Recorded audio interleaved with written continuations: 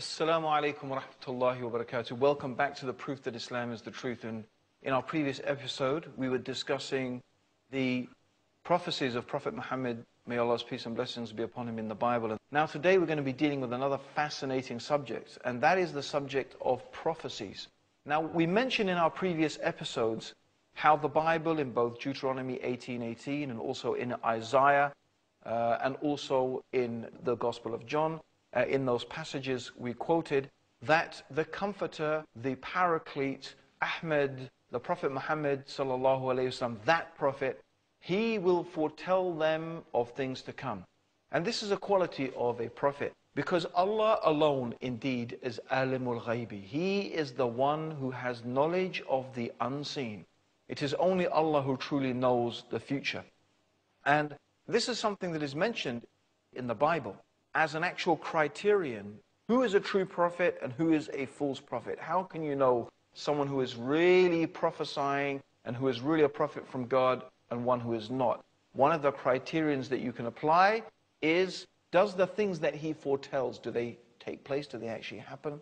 Okay, so the Bible says, and if you shall say in your heart, how shall we know the word which the Lord hath spoken? If the thing followeth not, nor come to pass, then that is the thing which the Lord has not spoken. But the prophet has spoken presumptuously, and thou shalt not be afraid of him.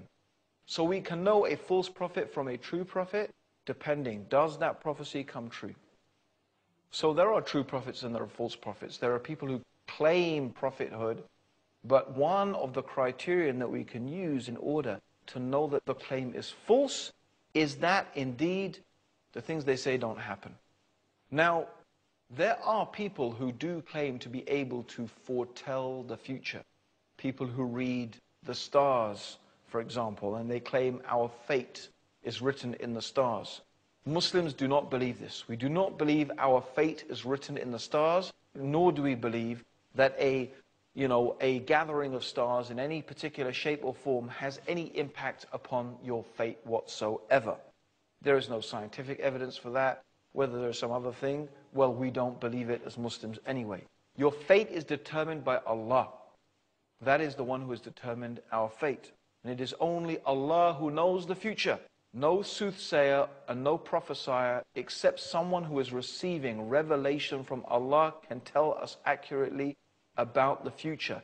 In fact, the Prophet Muhammad, may Allah's peace and blessings be upon him, said, whoever believes a soothsayer or a fortune teller has disbelieved in what Allah has revealed to Prophet Muhammad.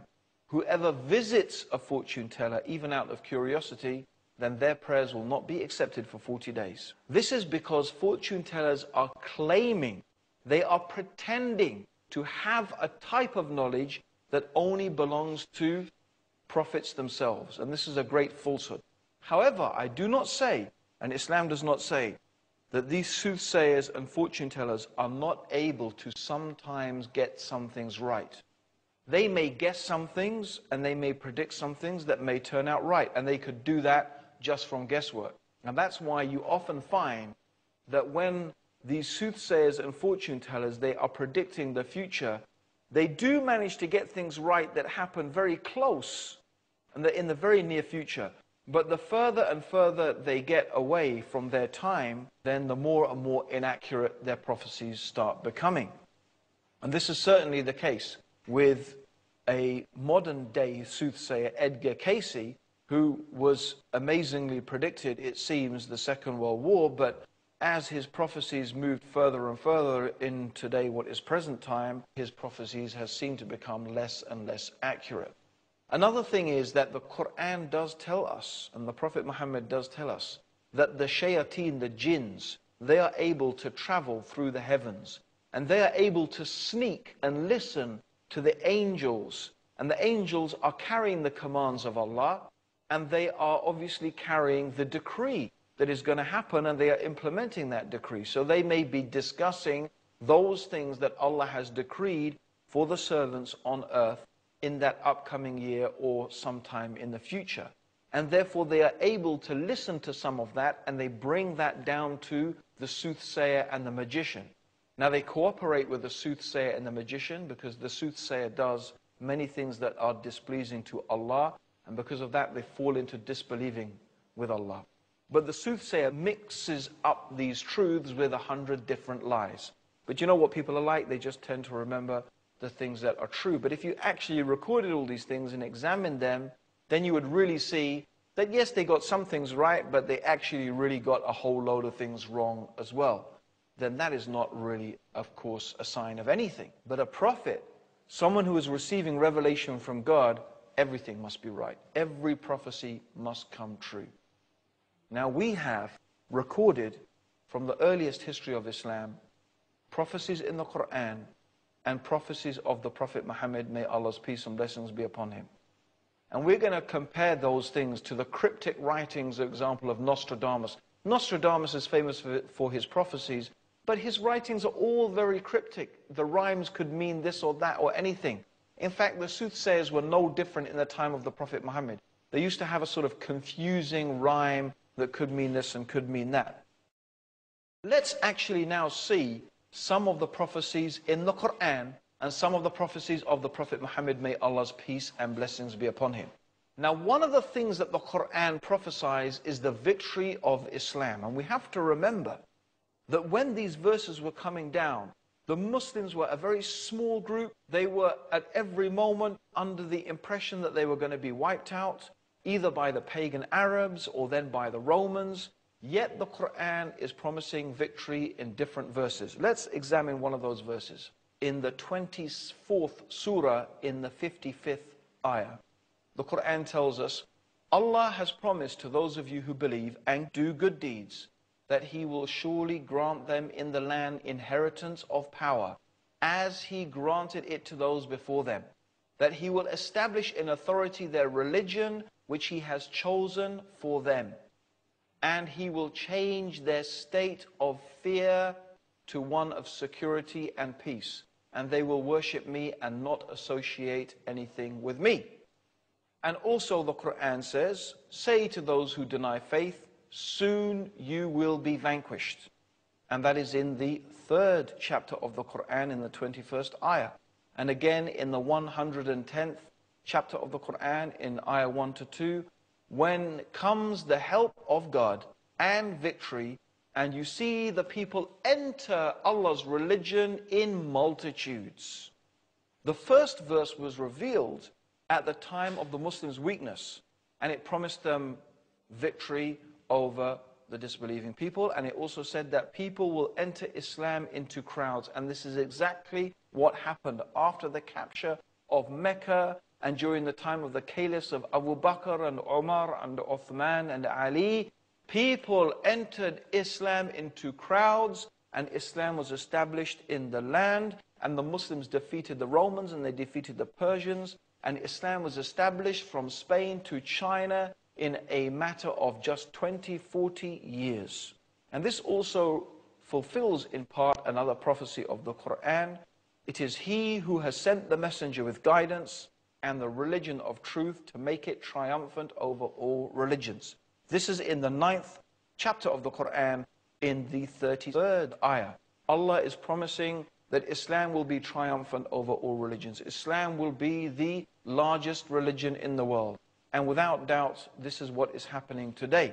Although it is perhaps 50-50 at the moment between Christianity and Islam, it is predicted by people who study this matter due to conversions and demographics that by the year 2050, 30% of all human beings on this planet will be Muslim, and it will make Islam the largest religion on the face of the earth. Actually, what we find is that Judaism, Christianity, and paganism have never really established a lasting dominance physically and intellectually since the coming of Islam. Even in terms of Christianity, you may say the Christian world is dominant economically and militarily, but in reality, it is not really Christian.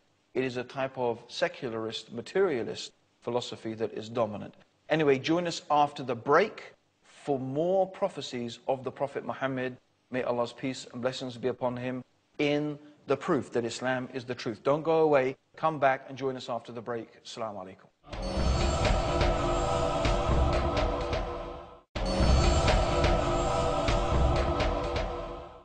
Assalamu alaikum wa rahmatullahi wa barakatuh. Welcome back to the Proof That Islam is the Truth, where we are talking about the prophecies of the Prophet Muhammad. May Allah's peace and blessings be upon him.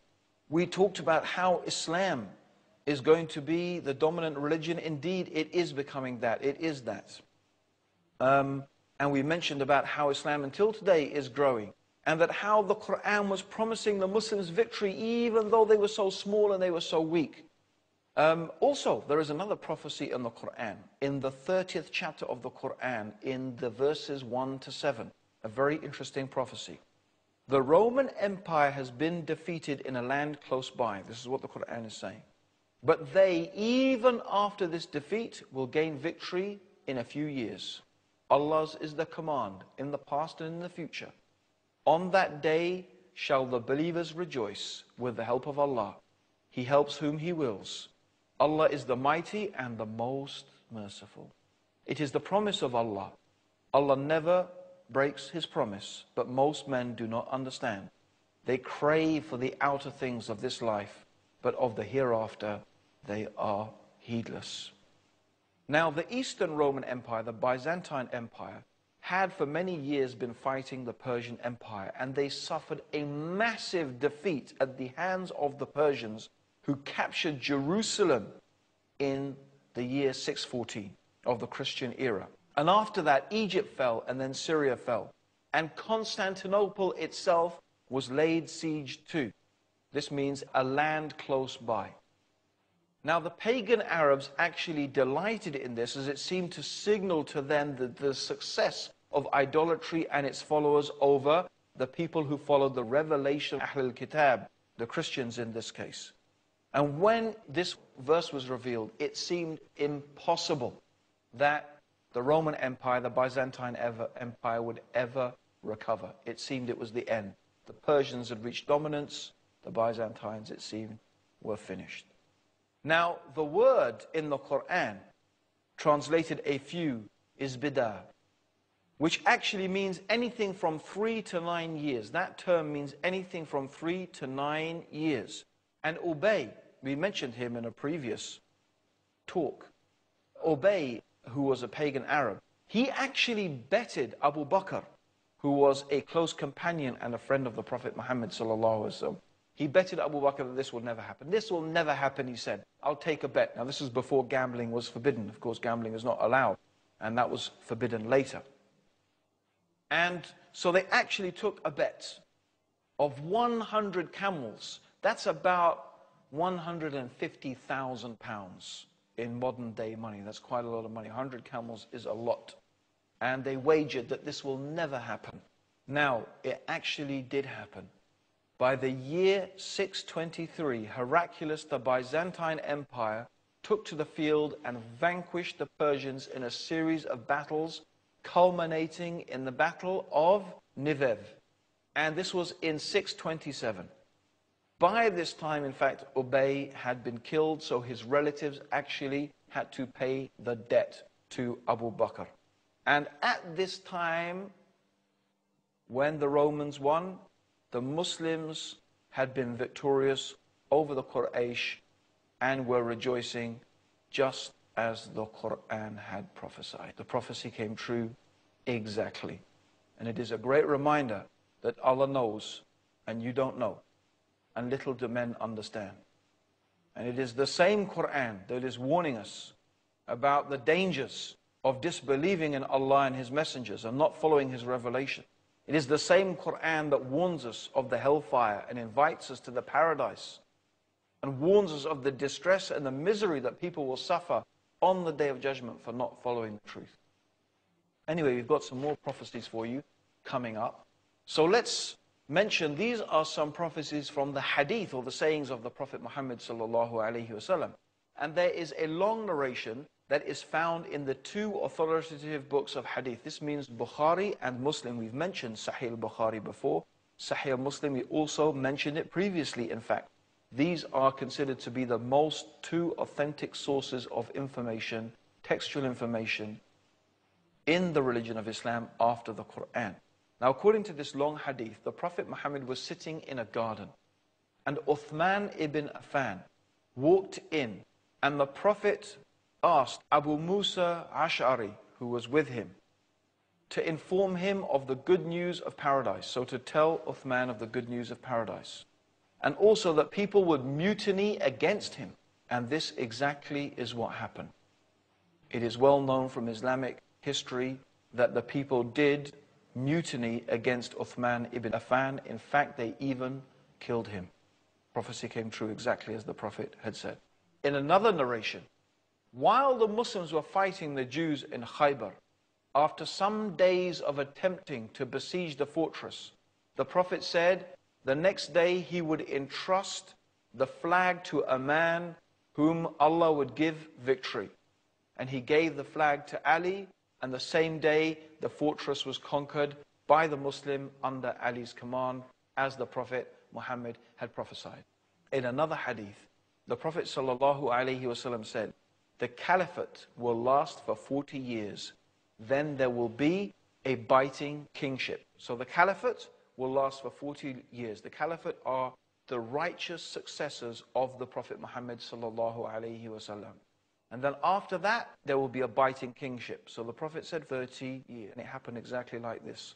The rule of the rightly guided khulafa, meaning Abu Bakr, Umar, Uthman, and Ali, was exactly 30 years. Okay? So we had Abu Bakr for 2, Umar for 10, Uthman for 12, Ali for 2.5, and Hassan, who succeeded Ali ibn Talib, was 3.5 years. So that makes, as the Prophet ﷺ said, exactly 30 years.